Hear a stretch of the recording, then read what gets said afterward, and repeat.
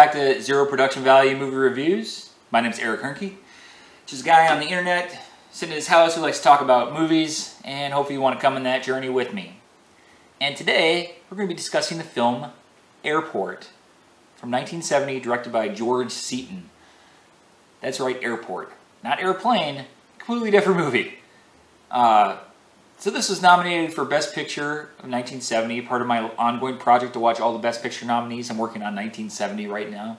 I just did a review for 5 Easy Pieces, and this is the next film I watched in that group of nominees.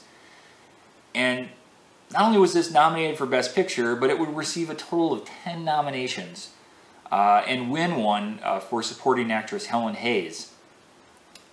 This was directed, like I said, by George Seaton, who isn't really a name that I recognize, but he had had a long career. This was kind of right at the tail end of a long career as a producer, writer, and director.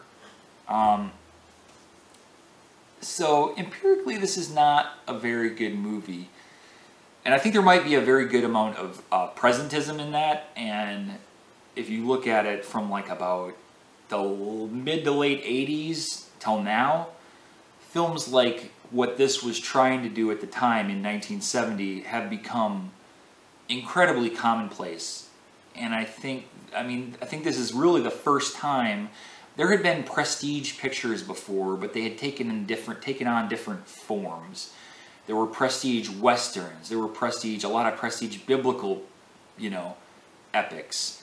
A lot of epic style filmmaking, but nothing that was like an audience-pleasing action filmmaking, the stuff that we would come to know as disaster movies today. I think this is really one of the first disaster movies, although there's really not much disaster in it. But this is the great-great-grandfather to something that would eventually become our popcorn fare like 2012 or The Day After Tomorrow or stuff like that, which is a high-caliber, star-driven, prestige disaster movie with some melodrama tossed in, and yeah. So like I said, in 1970, that style of film just didn't exist. So while this, by today's standards, didn't really do much and wasn't really very good, at that point it was all very new and exciting, and I think that generated a lot of buzz for it, which translated into Oscar nominations. It did spawn 3 sequels? Yeah, 3 sequels. But I think ultimately the best thing to come out of this film, Airport, was the fact that it was also the inspiration of the 1980 parody film, Airplane, which is much better and much more well-renowned. This movie stars Burt, Lancaster, George Kennedy, Jacqueline Bisset, Dean Martin, Maureen Stapleton, so a lot of name actors. As we go into Chicago airport, a Chicago airport on a snowy winter night, and I think maybe part of it too is there's like some technical aspect to it. So just sort of one of these things that we've all taken as mundane airport travel, and we go inside the inner workings of a business like that, and we see the airport.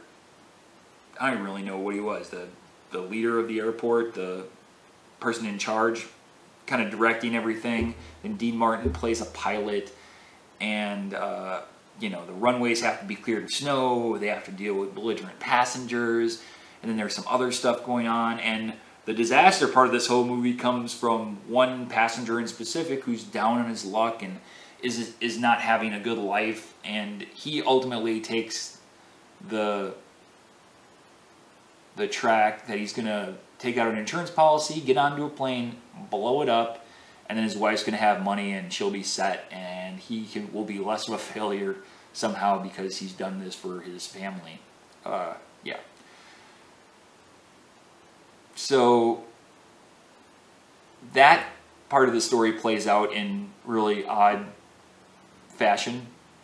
And then also there's this film also doesn't seem to take some of its characters very seriously, or there's a very cavalier attitude towards familial relations, shall we say. That is, it seems like all these people are having affairs on each other and they just don't seem to care.